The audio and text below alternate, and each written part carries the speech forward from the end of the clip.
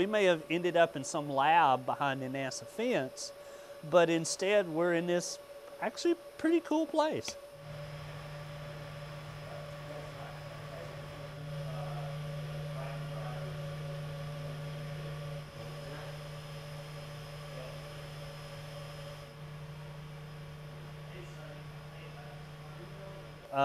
These would have ended up in a dumpster.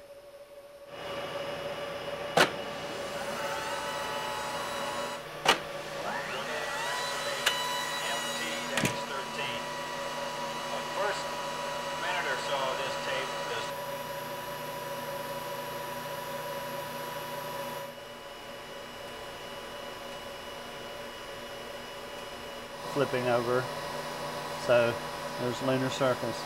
Unfortunately, I don't think there's anything.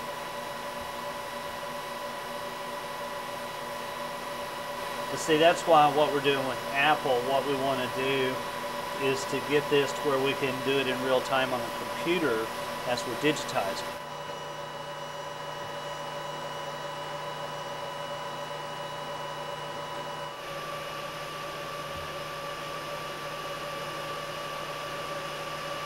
See, this is there's 4 heads on this rotating drum, and that's what creates the video signal. And this pretty much is the same type of heads and everything for the commercial units. Put that one on the other screen, Austin, so we have both of them.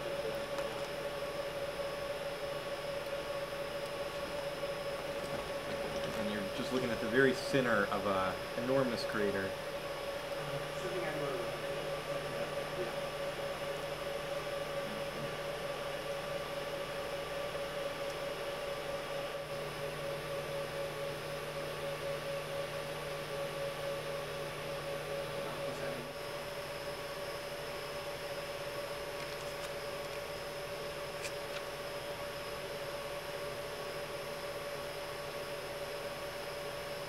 No one has done any better. The Europeans haven't, the Chinese haven't, the Japanese haven't. And even NASA after that never had any better, higher resolution.